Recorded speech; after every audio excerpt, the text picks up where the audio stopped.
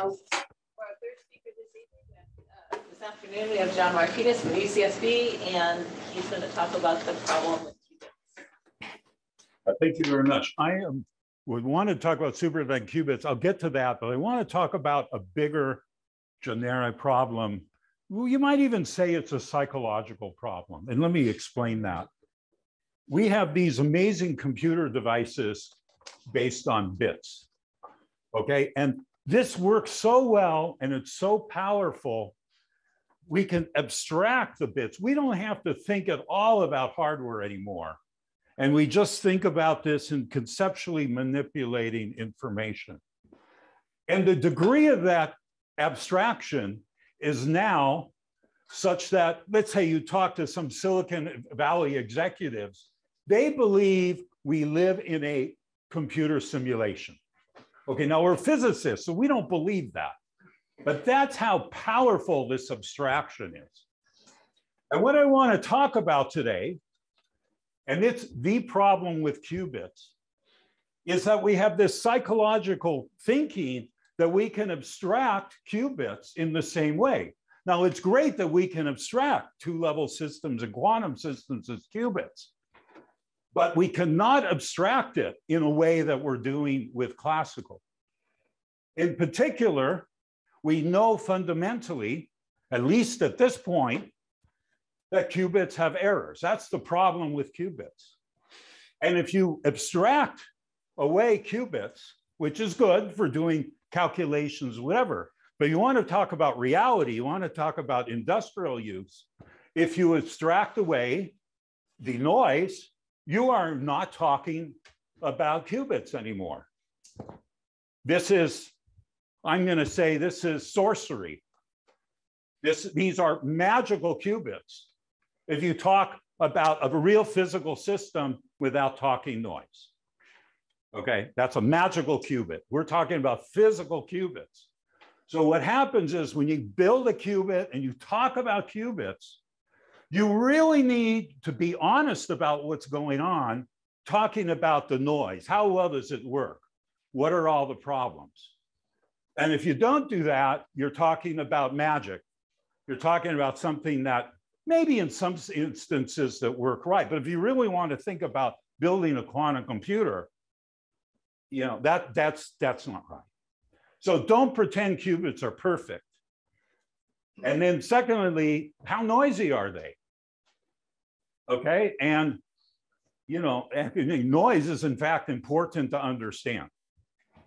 So let me start by saying why I think noise is very important and why maybe there's some magical qubits and we could take advantage of this quantum phenomenon without worrying about the noise. It might actually be true, okay, you don't know, but I think it's very unlikely. And I want to talk first about, I think Drew Potter was one of the authors. This is a KITB conference a few months ago, qubit efficient simulator with quantum tensor networks. It is well known if you take a quantum problem, let's say a 2D array of connected qubits, you can solve for the quantum evolution of that very efficiently using quantum tensor networks. This is an approximation, but it's a pretty good approximation. You can solve that. And if you say, okay, let's solve that, what happens is the approximation having to do with this introduces some errors. Let's say around 1 or 2%. Okay, and it may depend on problem, whatever, but it's roughly that. So, so I have a conjecture here for the NIST threshold conjecture. Okay, it basically says that quantum computers and simulators can be efficiently simulated with errors of approximately few percent just by using this. Okay, and hardware, if you want to do something useful, you want to be below this threshold. So, you know, the point is if you have a quantum computer with errors a few percent, why run it on a quantum computer? Run it with a quantum tensor network approximation and get the answer on your computer. That's the idea. So there's a corollary here. And again, this is a conjecture. I don't know if it's right. Quantum advantage can't be claimed with no error measurement. Because how do you know if you use quantum tensor network or some other clever approximation, maybe you can get the answer or a better answer. So I'm going to say magic qubits, if, qubits where you haven't measured errors, it's kind of, they're magical. Okay, you don't know how powerful that really is. Now, okay, that's a few percent errors. If you're lower than a few percent, at least, roughly, you can't do this. Okay. Now, I also want to talk about, when we talk about errors, it seems to be fairly reasonable, maybe not in all cases, that we can talk about errors being a classical. So when you talk about a real physical qubit, it has some average unitary, and then there's some errors on it, which we can talk about as a random errors in X, Y, or Z. And polytroid phenomenon allows you kind of to do that. So it's a very simple approximation, right? You wouldn't expect that necessarily the case, and maybe not the case generically, but generally it's fine. And I say this is useful because error probability is simple to understand and then use, and it's easier to measure, predict, and it works well. Why? It's the first order estimate, and you can use randomized compiling. It's effectively a gauge transformation to effectively twirl the states so that this is a pretty good thing. So, and in fact, we validated this. I say we need more experiments to test that this is the case. But the nice thing, at least about noise, is that we can consider at least the first order approximation is a relatively simple way. So you have quantum mechanics, and then the errors, can be thought about in a relatively simple way. And I'll show some data to explain that.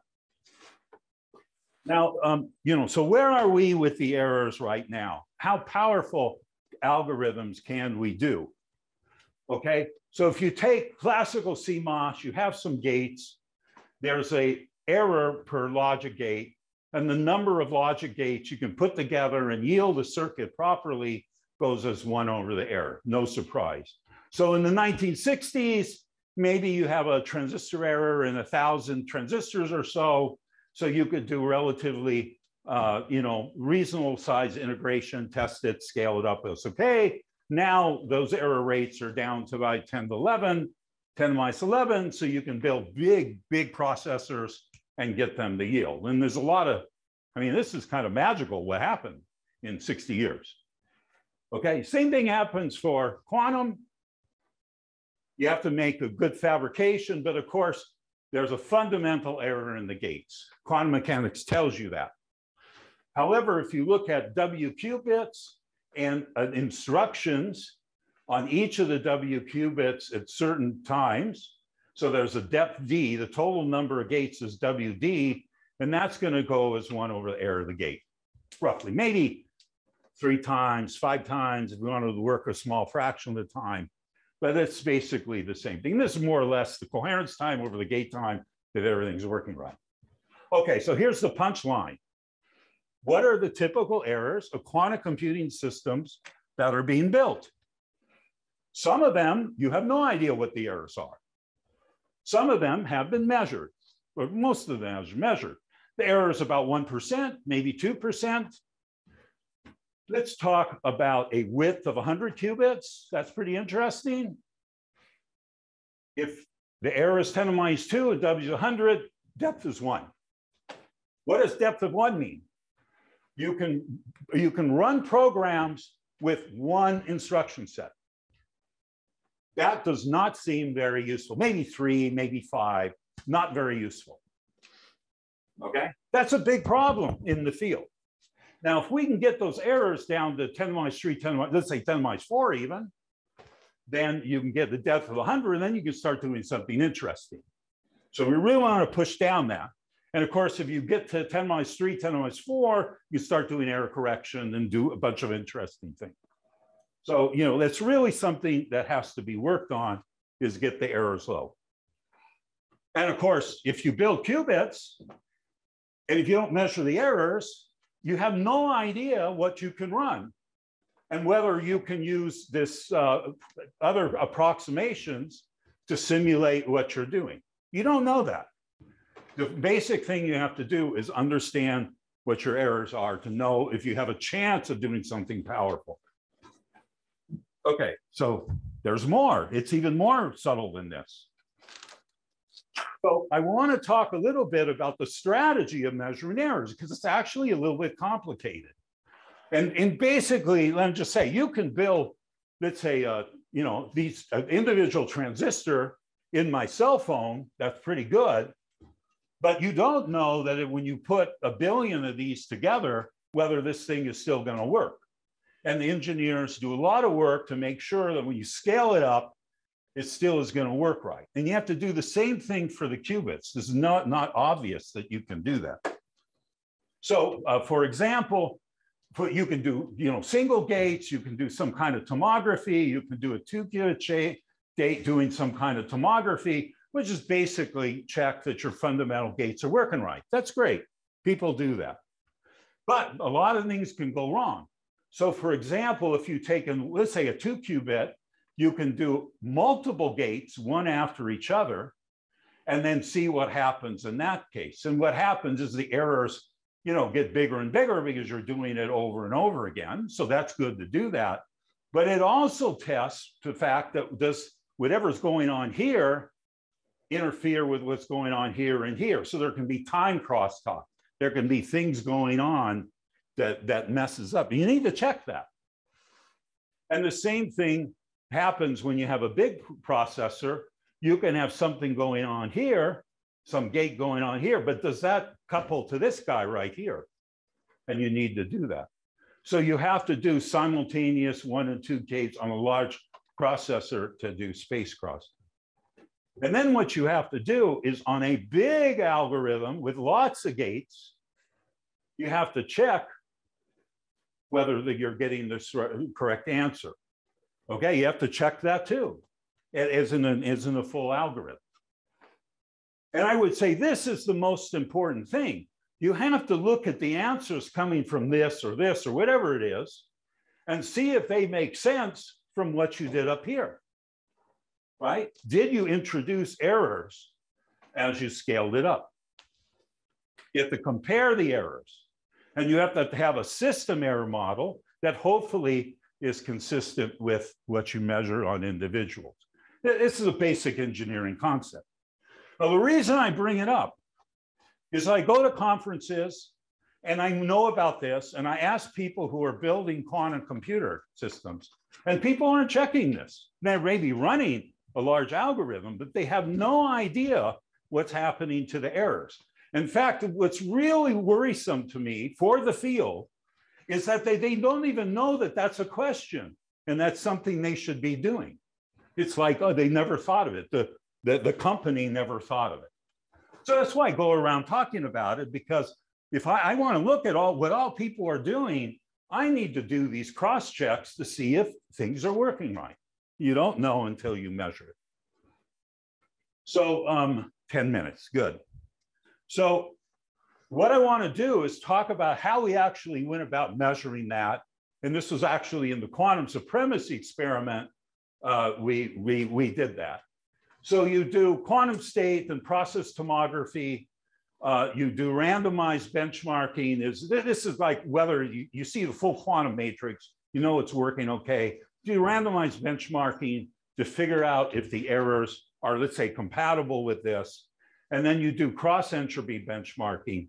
And it's very similar to randomized benchmarking, but you do it for arbitrary gates. And what you do is get the best fit unitary plus an error. And I would say that's a pretty useful thing for you to know, is what that is. And there's a lot of interesting things you can do there. So let me not go into this in detail, but let's just talk about what we did for the quantum supremacy experiment to illustrate all this. Okay, what we did is we did single qubits all by themselves, and we measure how the state, how you do a bunch of gates, and you see how the coherence decays, And you do that on the 53 qubits and you get a histogram. If you integrate that histogram, you get that dotted line. And then what you do is you turn off all these gates and then you do it individually on each of those. So that's, instead of separate, you do it simultaneous, you get the black line here. It's a little bit worse, but not too much, and that's okay. So that's a good check. It's like you don't have all this horrible crosstalk or something.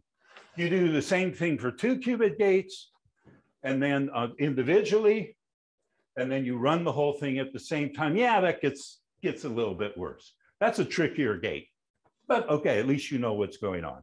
You do the measurement. Sorry, can you remind me what's the y-axis on this histogram? What are these numbers of? This is the y-axis? Yeah, yeah. So you do a histogram, and then you integrate that histogram. That's a cumulative probability distribution. So if you were to take the derivative of this would kind of look like a Gaussian shape. Got it. And it's just easy. It's better to plot it this way. So if you want to know what the average error is, you take 50% and you come down there. If you want to say 90% of the gates are better than that error. So this is we find this a much better way, and you're not losing any data, any accuracy to data, turns out. I can talk about that later. Okay, so how do you test this full circuit? And it's basically doing this cross-entropy benchmarking, but this is the basic idea. When you do this, you run known but randomly chosen gates. This is essentially a random number generator, and you generate all the states here, okay, all 2 to the n states. However, because that's a coherent circuit, some of those states are more probable and some are less probable. Just like a laser going through frosted glass, some directions you get constructive interference, and some directions you get destructive interference. The same thing happens here. And basically what you do is you measure these states, which are going to be the most likely states, the higher probability states, and then you run this circuit on a classical computer, maybe a supercomputer, to see if actually the states you measured were the high probability states. And you can come up with a nice mathematical function given by here, where x is what you measured and p is what you computed. And if it's 1/2 to the n, this fidelity is 0. If you have a perfect match, no decoherence at all, you get a 1. And what's really interesting about this is if you have any bit flip or phase flip anywhere in here that completely randomizes this qubit speckle pattern, and the fidelity will to 0, completely uncorrelates it. So you really can, when you measure 0 and 1, how 0 and 1 it is, tells you what the percentage of time there were 0 errors in running that circuit. And of course, 0 errors in calibrating it and, you know, transferring it over to your supercomputer or whatever. So it's a really good check of your system. It's a great system check. And here's the quantum supremacy data. I don't have time. People have seen this. This is our data here doing the cross-entropy benchmarking. And it goes down exponentially, as you expect. There's more and more chances of errors. But the interesting thing I want to say with this talk is the black line here. And the black line is the prediction from the gate and measurement errors that I showed you a couple slides ago. And that prediction, in fact, is just the total fidelity of the system is the fidelity of all the individual 1 and 2 qubit elements. And this is kind of amazing. You have this great agreement here.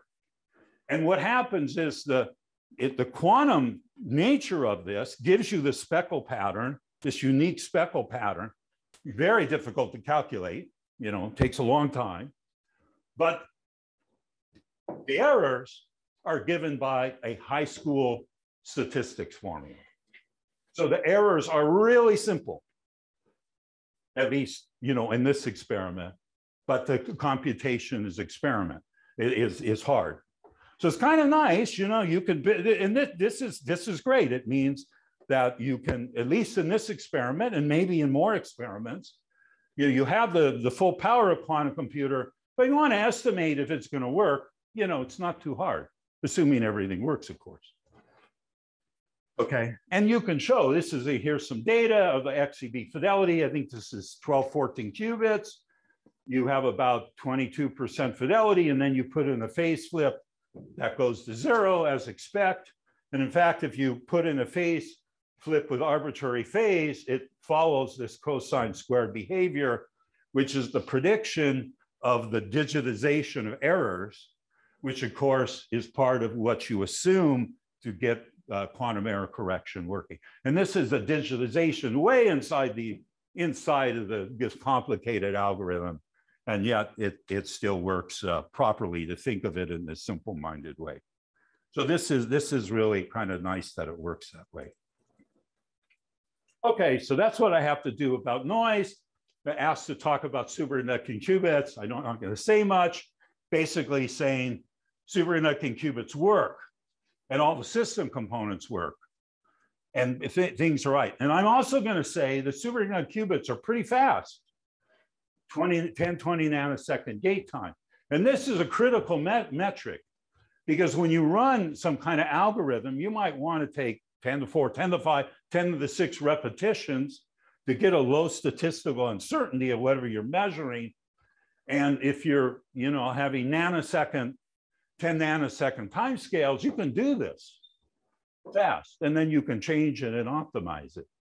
So making fast qubits is really useful for really doing that. As I said here, we need the lower errors. I think everyone knows about this in the field. They're working on it. I think it's possible to do that.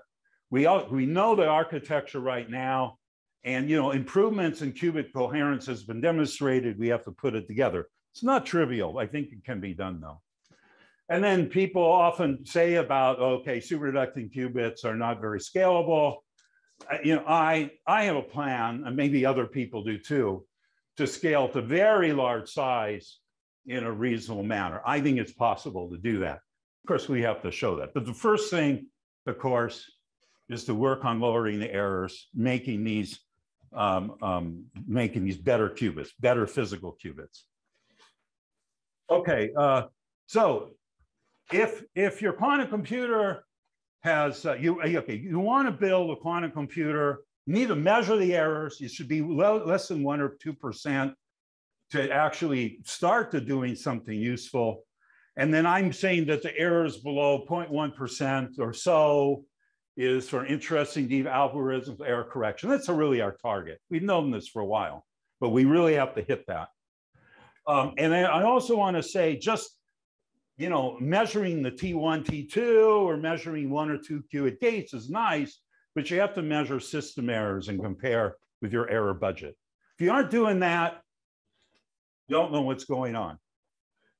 With the quantum supremacy experiment, that's the reason why I did it at Google, as I wanted to know that. China has reproduced that. I don't think anyone else has done that in the West. That's a real problem. And yeah, we really have to do that. And to conclude this, the reason I'm going around talking about the problem with qubits is that if we want to be around talking about quantum computing in 5 or 10 years, we need to make better qubits. Because if we make better qubits, if we don't make better qubits than what we have right now, there's not really a reason for this field to exist. If we want to have a successful field, we want to do something useful, we have to improve the qubits. And I hope some people here want to invest in that future.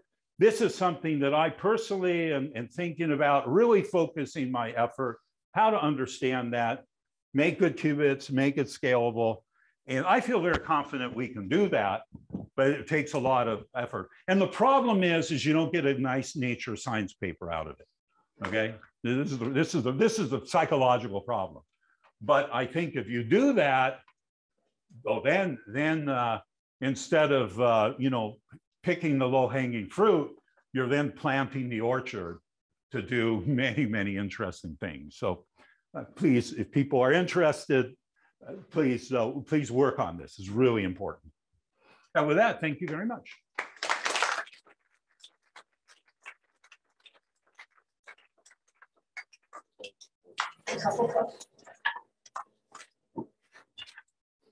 For a great time.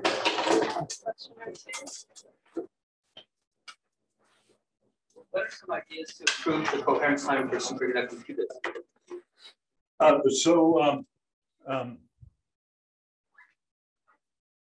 If it was a simple answer, someone would have done it already. Okay. And I think there's a variety of things going on.